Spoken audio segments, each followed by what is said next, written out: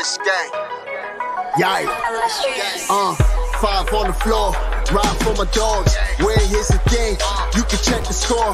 Hustle hard, couple scars, wearing bubble frauds. Just like Butler said, you in trouble, y'all. Kept the flow playing. Got it all banned. Y'all seen the block. Stop with one hand. And Pat we trust. It's power, have the guts. We're here to bring the heat. Y'all can hang it up. Welcome to 5 on the Floor, a daily insider show on the Miami Heat and the NBA, featuring Ethan Skolnick, Greg Sylvander, and Alex Toledo, plus others from the 5 Reasons Sports Network. All right, welcome into 5 on the Floor Live. You're catching this live on the 5 Reasons YouTube channel or on the podcast feeds afterwards. Of course, we are on Red Circle as well as Spotify, Google Podcasts, Apple Podcasts, and more. Make sure you check out 5reasonsports.com as well. And if you're listening to this on the podcast feeds, make sure you check out the 5 Reasons YouTube channel. We're sponsored today, as always, by our friends over at Prize Picks. Make sure you use the code 5, F-I-V-E. Get your initial deposit matched up to $100. You don't have to play all 100 at once. You don't even have to put down 100. You can put down 20 if you want. They'll match your 20. But this is free money. There's no rollovers. This was just rated the #1 fastest growing sports product in the country. We have special shows called Prize Picks on 5 to teach you how to play. You would have gone over with Jimmy and Bam and others tonight, not with Tyler, though. But you would have gone over with a lot of those, and we can sort of tell you how to play it night to night. Again, use that code 5, F-I-V-E. Get your initial deposit matched up to $100. Here's today's floor plan. Again, we are going live. These episodes are a little bit looser than our typical off-day episodes. I've got Alex Toledo below me here on the screen. If you're watching on YouTube, you can follow him at Tropical Blanket. I've got Greg Sylvander. You can follow him at Greg Sylvander. I got Brady Hawk. You can follow him at Brady Hawk 305. We've got Alejandro Villegas as our producer today on the YouTube side, and he will be posting your comments. If you use the super chat function, we will definitely read them. The Miami Heat lose tonight, 123-110 to the Golden State Warriors. And this is going to be an interesting one to evaluate, I think, because there are no moral victories for teams that are trying to win a championship and claim they are contenders. And yet I kind of feel tonight was one. To me, this was a build on the Portland game. This was a more connected team that we saw at home. They were competitive throughout. Then Steph kind of went nuts during like a 2-minute sequence, and they never really got back off the mat. But tremendous performance overall from Jimmy. I thought Bam was extremely aggressive at times. He was just turning into that jumper without any hesitation. I thought Kyle had good moments tonight. I thought Max had good moments. I thought Caleb had good moments. I thought Tyler was kind of a disaster tonight, which we will get into. And I think if they get a more normal Tyler Hero game, then they probably win this thing, actually. But I'll go to you first on this, Greg. Again, they're playing the defending champions who are not playing particularly well when Miami came in, by the way. They've been giving up a ton of points. Miami got 110 tonight. What was your feeling on their overall performance? I was encouraged because, like, second night of a back-to-back, you're playing the world champs at home. We know that they can, blitz a team offensively at any moment. And so the fact that they were as competitive as they were throughout, and also you're continuing to see Spo try different things or lean into things more as games go by that I think are building blocks to how they can play and how they can be successful. So I just to me, seeing Bam be aggressive and take those mid-range shots, even if he misses a few of them, although he was 10 of 13 and got 8 free throws, that's huge. Jimmy was awesome tonight. He was so connected on both ends of the floor. So to me, it was a win to see that. Tyler Hero, we're going to talk about in a little bit, but just for me overall, the one thing that jumps out is the zone that they're using to it basically saved them in a lot of ways. It did leave them susceptible on the boards. And that's something that I just think is going to be an ongoing issue. How do you handle the rebounds game over game if you're going to be going to some of the more gimmicky stuff? So, but we're not hanging our heads when we lose to the Golden State Warriors and Steph went Steph. Steph does what Steph does. I mean, come on. That's why he's a world champion. And so I'm encouraged. Are you encouraged, Alex? Yeah, I think you could say that because I think some things have come around, not everything, right? I think, again, they did a pretty good job with the turnovers tonight just in comparison to the Warriors. But like Leif was saying, they got destroyed on the boards. I think I was looking at it right now. I think they got out rebounded by 21. I was double taking and triple taking because like I'm trying to get ready for the show, so everything is happening quickly. And I'm like, this can't be right. And like, because it felt like they got out rebounded, but by 21 is absolutely insane. And we know that they went small there towards the end, but that's not the only reason. It's the zone was taking them out of position, and they're just very scrambled there. The thing with the Heat defense is that it's built to get teams to scramble. The Warriors live in scramble mode. That is what they do. Like, they have guys who have been reacting to teams with all sort of defensive coverages over the years, right? Like, they're used to this, and they have guys who can pick those things apart, and they have guys who will shoot right, who will shoot you out of the zone and completely destroy the zone, or if not, pick you apart with the layups. Like, they know how to react to different things. And although the Heat got going there with a little bit of that zone stuff, I'm not saying that was the reason they lost or anything like that. It was cool to see Spo go back and forth there trying to figure out what the solution was. Tyler got cooked by Steph. I'm not going to say it was only Tyler, but Tyler, every single time that Steph got the matchup, it felt like it just 100% of the time there was a bucket coming, whether it was from Steph or somebody else once the Heat overreacted. So, there's some things that were predictable like that, right? That's not uncommon at all. Tyler getting hunted by some of the best scorers in the world. And look, he's done a pretty good job this season. I just think the Heat in general, when they try one thing, some other things will leak, right? And so, they ended up, even though I thought it was a pretty good defensive effort, the Warriors shot like 50% from the field and 39 from three or something like that. So, it was a good effort. They competed, and then it just got away from them at the end. Brady, we talk about the zone, and it is something that they go to, on occasion. There are certain teams it works better against than others. This wouldn't typically be the team I would think that they would do it. But how much of this was personnel-based to you in terms of who they had and who they didn't have tonight? Oh, I'd say it's 100% personnel-based. And I don't know if it's that what they didn't have tonight. Well, it kind of is, because I think Yurtseven could definitely help on the boards. Like, when we talk about that, like, I'm not sitting here saying they win this game if they have him or Yurtseven. That type of stuff is crazy. But the amount of the magnet that he is around the boards, like, they could use that tonight. And it was 50-31 to Alex's point on the boards, like, which is just wild to me. And when you talk about personnel, like, I made the joke that Jimmy said he didn't want to play the 4 and he ended up playing the 5 tonight. But, like, it isn't even a joke because he legitimately was basically playing the 5. Like, how do you expect to, be even on the boards in that way if that's the route you're going? But I guess when you have this type of roster construction at this current moment, you're trying to sacrifice that for another element of kind of speed, versatility, offense. That's just kind of the way you have to go. And especially against a Warriors team that is so dynamic, like, you kind of have to. Because if you try to match their style of play by any means, you're going to lose. Like, that's kind of how it was. Like, early in the game when Jimmy hit a 3 and then Steph comes down and hit a 3, I'm like, okay, well, that's not a good sign. Because if you get into that type of match, it's not going to be good. But tonight, he kind of did match him from 3 because Jimmy was just playing that type of game in general. My thoughts on the zone were interesting too, because I thought it stopped them in a lot of ways. I love the press that they run, because the way it pressures them, like, the goal isn't to get a steal. The goal is to just, their first action comes with 14 to 15 seconds left. That is what you want against the Warriors team. Like, you want them starting late, playing against the clock, not being that free-flowing offense. So I thought that type of stuff was good. I thought maybe they should have got out of it quicker at times, which is just that Monday night quarterback thing. Like, you can't really react in the moment to a free-flowing type of game. But the Warriors against the zone is just hard to predict, because the way they can shoot the basketball, like, the way to beat a zone is just like ball movement and kicking out to the top of the keys and kind of spraying. And once they started hitting those type of shots, like Moses Moody was hitting, like, it's hard to kind of keep it going there. So I definitely say a lot of this stuff was personnel based. But to Greg's point before, like, you got a very good Jimmy Butler game. Like, I'd say an elite Jimmy Butler game. When you were looking at the stats, I was saying before that when you watch Jimmy Butler defensively in a game, you know what level he's at, like what level he's trying to play at. Because the way he was hitting those passing lanes and those gaps was like, okay, we know Jimmy knows that this is the time where they have to they're playing hard. They were trying to get these kind of wins. So obviously those were the good signs. Like, Jimmy Butler being able to play at this level, Bam being able to play at this level. But then I just want to say last thing.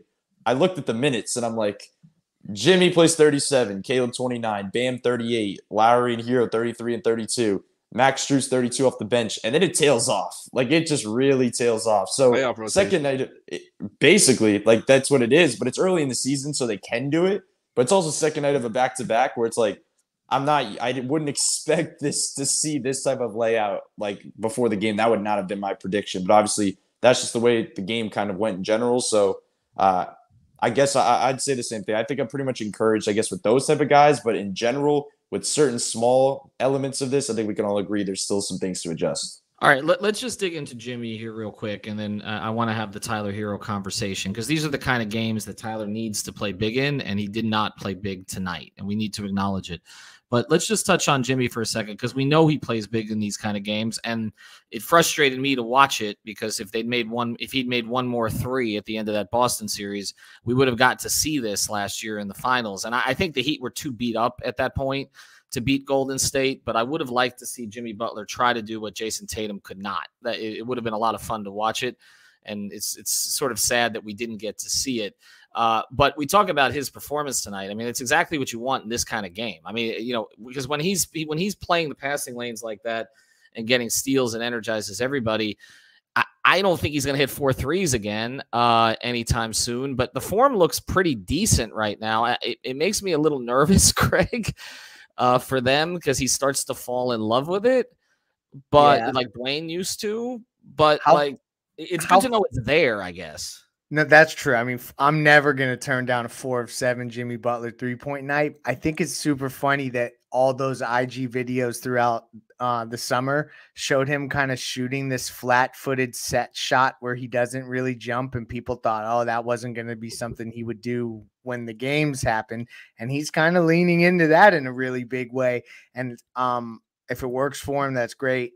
To Brady's point earlier, this was a complete game from both Jimmy and Bam. So, like, when I say I'm encouraged, I recognize that they lost this game by double digits. Like, it's not moral victories, Ethan. You're right. That's not what this is about. But when you see your 2 top players start to round into form and you know that you're playing against good competition that played good minutes, that's like the things that you want to see versus the team just folding on the second night of a back-to-back and something like that. So Jimmy Butler is elite. They had 10, Jimmy and Bam combined for 10 steals. Like, that's just incredible. You had something you wanted to say on Jimmy, Alex? Yeah, I mean, first of all, definitely one of Jimmy's best games, just especially in the regular season. He just absolutely dominated. And I think between him and Bam, like, they both gave you A+ performances from what you expect from them in the regular season. Like, those were playoff level big games on both ends of the floor with the amount of stuff that they were executing on both ends. So it was awesome to see. And even though Lowry didn't give you big time scoring, I thought he had a really nice performance all around as a playmaker, as a defender with the 3 steals as well. And he's everywhere. So it was cool to see him step his game up again versus better competition. But just what I wanted to say was, one of the things I didn't mention before to be encouraged by is their defensive effort. And although, again, you got cooked by the best shooter of all time, I thought not only Jimmy and Bam and Kyle, I thought the team defensive effort was pretty good. It's just cool to see them try to get back to that defensive identity and get back out in transition, even though the Warriors kind of closed that gap in the second half that the Heat had in the transition that they were killing them in the first half, was specifically in that second quarter. Like the biggest number that I noticed here, and I put this in our chat here, is that although I'm gonna give them this, the Heat got to the free throw line 7 more times than the Warriors. Their shot profile tonight was 80 jump shots when you combine from the mid-range and from 3, and 7 shots at the rim. Again, they got to the free throw line 22 times, 7 more times than the Warriors. So that's why some of those numbers are a little weird, but still, that's a testament to the Warriors defense. And we've talked before about how these types of defenses can get the Heat into different types of shot profiles that they're not used to. We saw it with Boston in a different way, and which happened in the conference finals, right? A team that will force a ton of mid-range shots, and now this time it's the Warriors don't really let you get to the rim. Like, they're going to switch everything, and they're going to have guys rotate, and they're going to have you take a lot more jump shots than maybe you would expect to. All right, we're going to get to Tyler Hero here in a second. Before we do, I want to tell you about another sponsor of the 5 Reasons Sports Network and of this particular program, 5 on the Floor, our friend Lynette. You can find her at insurancebylynette.com. There's the phone number, 954-581-8800. She's always smiling, and she can help you get your insurance. So we mentioned all the different types of insurance that she can help you get, the condo, the homeowners, the life insurance, the retirement programs that they offer there. I've been to that office. They've got everything that you could possibly need. Been servicing South Florida for over 15 years. But really what I tell people is the auto insurance. I know people who don't have the best driving records. I've sent them to her, and she has found them insurance when I did not think that was actually possible. And she also explains it really clearly. And she's also a huge Miami Heat fan. You find her commenting on our stream. So reach out to her at insurancebylynette.com. That's insurancebylynette.com, 954-581-8800. All right, Brady, let's have the Tyler Hero conversation because, we're talking about 120 million now. The expectation level is different. I know he doesn't have his money yet. That comes in next year, but it's guaranteed. It is promised. And, I thought he's played well so far this season up until tonight, actually. Even in the last game where his minutes were cut short, I thought he played well. I think he's been more active off the ball defensively. I like the transition to the starting lineup. We talked about how the transition has been more difficult for Lowry than it has been for Hero, really. And everything has looked good in that regard. Tonight, there's just no way around it. He was bad. We were texting about it on the string. Like, he was bad in virtually every way. He was bad defensively. He was bad offensively. It wasn't just that he was missing shots. He wasn't getting to his spots. He seemed kind of flippant with a lot of the things he was doing. He didn't seem purposeful to me. You can kind of tell with him when he never really got on a run. And against a team like Golden State, you need all of these guys. And, again, it comes against a team. There's been the Jordan Poole comparison. He wasn't the guy that hurt the Heat the most tonight. But I don't know. I want to see more from him in some of these games. Against Detroit on a Tuesday night, I'm not really interested anymore. I want to see it here. Yeah, you mentioned just before about like where he was kind of bad at in terms of his entire game. But that was the issue to me. It was like the shot making early, not falling, like bled into everything else the rest of the game. Like that's what stood out to me because when he gets off his game in that way, and then all of a sudden you mentioned just not being intentional or purposeful, he's not going to be better defensively. Like we've seen moments where he's better off ball. That's when he's got a little bit, more juice to him and he's hitting shots and he's playing better defensively. Like that's not what you're going to see when shots are missing early. And Alex touched on earlier the numbers with the shots at the rim. That was what stood out to me more than anything else with Tyler tonight is that Golden State specifically was not letting Tyler get to the rim. And what does that mean for Tyler? It's just not a good formula because you're just basically betting on tough shots to fall, which a lot of nights it works for him because he's a tough shot maker. So it can work on some nights, but consistently when the team does that to him, it just is what it is at that point that you're going to have to bet on something else. And the 3-point shots obviously weren't falling again tonight, 1 for 5. So it kind of just bled into everything else. So you mentioned just needing more, I guess, from him in these games, and I definitely agree. I actually thought Greg pointed out on our off the floor string before it happened, he was kind of saying that he believes Gabe could potentially close this game after what seeing the way he was playing. And I was like, I totally agree. Like I was looking at like the way Gabe started playing it, a tough step back. He was getting to the rim. He's playing good defensively on guys like Steph and other guys. And all of a sudden they made the sub and got him out, which I'm like, I'm not like totally mad at. Like it's Tyler Hero. You need tough shot making at the end of the game. Like that's not like it's a bad decision. But then we saw what happened afterward, where it was like he started getting picked on a little bit. They started basically saying we're going to take whoever he's guarding to be the screener just to get him on because they weren't even going to try to fight through the screen. Which it was like part of me was like, yeah, it's Steph, but then the other part of me was like maybe don't just give it up that easy. Like don't just let Steph Curry just go to work on Tyler Hero in isolation every play. So. There was little kind of stuff like that, but obviously I will add in though, everybody's had a bad game on this roster so far. Tyler just had his first one come tonight, which it was just on a night that I think everybody was kind of clicking together and they needed this one on the road in Golden State. It would have been a good win. But now he kind of has his one game that he kind of plays pretty bad, but it stood out. I think that the only 2 turnovers tonight, which when I say the only 2 is because a lot of the other guys on this roster, obviously Bam I know this is a side note and I'm kind of getting off track here, but I just looked over again. Another night where Bam has 5 turnovers. Like, this is becoming a little bit of a trend here. It's been like 5, 5, 3, 3, and 5, I think, if I have No, that you know right. where it's happening, though? You know what's happening? It's funny. There are aggressive turnovers. I used to talk to Dwayne and LeBron about this, and they were okay with a certain number of turnovers if they were aggressive turnovers. The turnovers with Bam, some of them are when he's getting trapped in the post, and he's not quick to react to it. Like, I actually thought a lot of his reactions tonight were better, like him stepping into the jump shot, which is something Jovic did too, at the free throw line and all that.